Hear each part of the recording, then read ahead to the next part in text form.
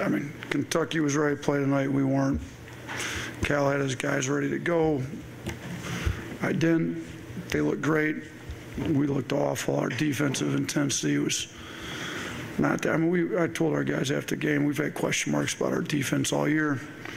Those question marks are completely erased. Everybody knows that we don't really guard at this point because I thought our effort stunk. I mean, part of the issue was we turned it over. They scored 29 points off our 16 turnovers, so you can't turn the ball over that much. Our starting backcourt had too many turnovers. We need to do a better job attacking them, taking care of the ball. But, we had us for giving up 16 points in transition, not including the points off turnovers. So you take the 29 points off turnovers, 16 other points in transition, all of a sudden you're at 45 points before you even give your half-court defense a chance to get a stop. And then once they got on the half-court, I didn't think we were that great in the area either. So, and Kentucky shot the ball pretty well. They were the team that's supposed to be able to shoot, and they shot it twice because we did. They gave up 54% from three. We gave up 63% from the field. And any kind of decent defense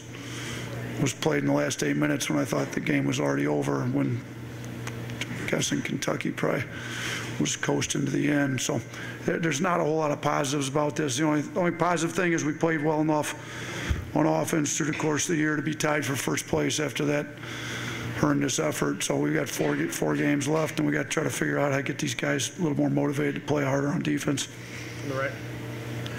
Coach, do you feel that you knew that Kentucky could run, there was a running team, and you all were a running team, was there any thought in your mind that you may want to do something to try to stop them from running? Because in the middle of the first half, Kentucky started pulling on points, and your passes weren't as pinpointed as they had been.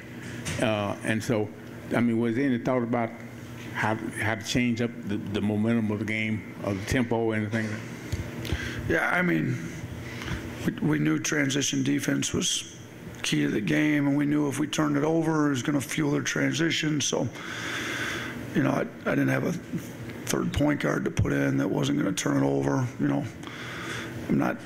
Would have helped to have Latrell Wrightsall, but he wasn't going to make up 22 points tonight. But he is shooting it better than the rest of our guys and taking care of the ball better than the rest of them. So would have helped to have him. That certainly wasn't going to make the difference today. We needed everybody to play a lot better. But I'm not sure what else I would have done to change up.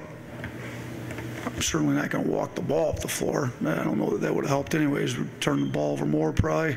So most of our points weren't, or most of our turnovers weren't transition turnovers. They were just careless passes, being careless with the ball, throwing it straight to the other team and pick and roll. I'd have to go through all 16 of the turnovers to tell you all of them. But yeah, I mean, we knew that they were dangerous in transition. We knew we couldn't turn it over. We turned it over, and I felt like we had too many guys not give us an effort to get back in transition and get matched up, and they made us pay like we suspected they would if we didn't do a good job. Do you think the defensive issues are fixable, or is it just going to take perfect offense to have a chance in games like this? There's no perfect offense. It's gonna. I mean, we gave up a 1-4-6 tonight. Like best offense in the country. I don't know if there's many games in the country where somebody scored better than a 1-4-6. So, Kentucky's a good offensive team, and they were top 10 coming in the game. We know that, Cal's done a really good job kind of fixing the shooting issues he's had in the past. He recruited some shooters. They got some shooters, and he had some other guys today. Justin Edwards goes 4 of 4, and he hadn't been shooting it all that great. But, we let Dillingham, Shepard, and Reeves all shoot over 50% too. So, he's done a good job getting the roster fixed to where they've got good shooting to space the floor out. Obviously, they're better on offense, but no, if the defense isn't fixable, we're not going to be able to win any big games. So, I don't know that it's fixable to the point where we can be like we were last year. We were third in the country. That's past the point of doing that. But maybe we can hold somebody to a 1-1 or 1-2 instead of a 1-4-6, and hopefully our offense is a 1-2 or 1-3, which that puts a lot of pressure on your offense every night out. But our offense has been pretty good. Even tonight, wasn't all, if we take away the 16 turnovers, it wasn't a total disaster, but we were a 1-1-7. So if we get our defense like down to a 1-1, we'd probably have a chance. So I think there's parts of it fixable. Some of it, I don't know. With that.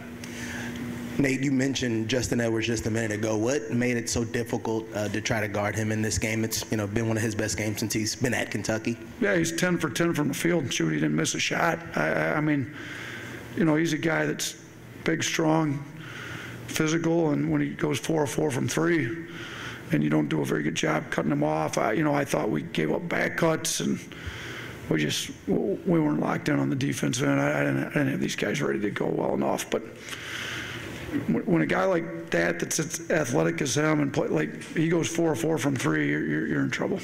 Matthew. Yeah, Riley Griffin was only 2 of 8 from three-point land, but finished with 21 points, had 4 assists, didn't turn the ball over. What have you seen from him tonight, and then just the progression that you've seen in year 2? Yeah, I mean, he's definitely getting better. We're relying on him more.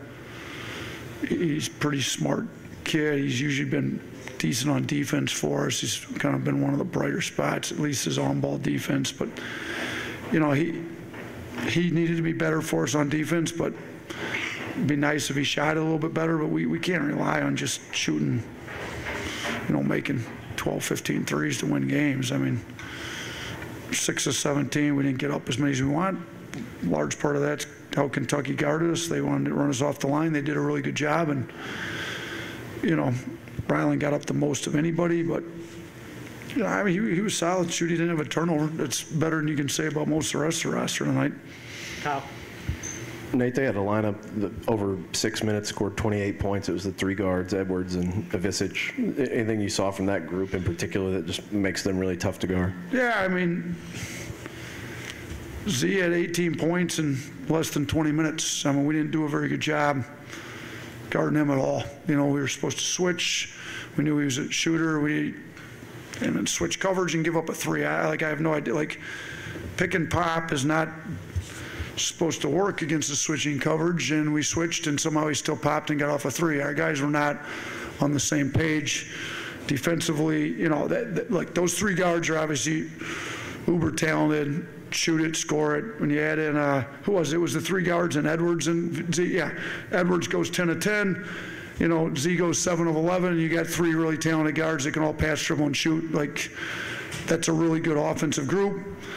And we didn't guard, and then we obviously didn't make them pay on our. I'm guessing that maybe that group doesn't play as much together because they're a poor defensive group. But if they're going to score every time down, I mean, it doesn't matter. Like, they're hitting 3s every other possession and scoring every time down. I don't know what that defensive group had over that 8 minutes, but I'm guessing it was good enough to probably look at playing the lineup more. We probably helped Cal out a little bit tonight, figuring some lineups out that work. Because shoot, they scored 28 points in 8 minutes or something. Is that what you said?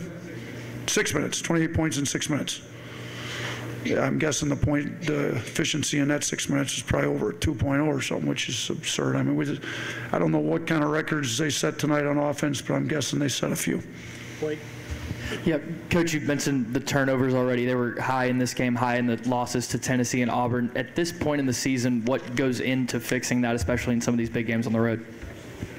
Yeah, I mean, our guards got to take care of the ball. I mean, like if, we're just careless with some of them. Like we've got, Mark and Aaron are really good guards, but to have 11 turnovers between your starting backcourt, like that's not a recipe for winning basketball. So I think we've done a decent job putting them in. And again, this Kentucky was pretty good defensively. They've had their defensive woes as we have. We looked like we were way worse than they were defensively. They were better today, but Tennessee, Auburn got up into us. They were physical. They played today. I'd have to go back and look at every one. I remember some of them were just careless. Some of them that got in the paint just got caught in the air. We just weren't disciplined enough with our ball security, just making some undisciplined plays, to be honest with you. Last one, Kentucky inside, in the middle. Okay. All right. Thank you, guys. All right.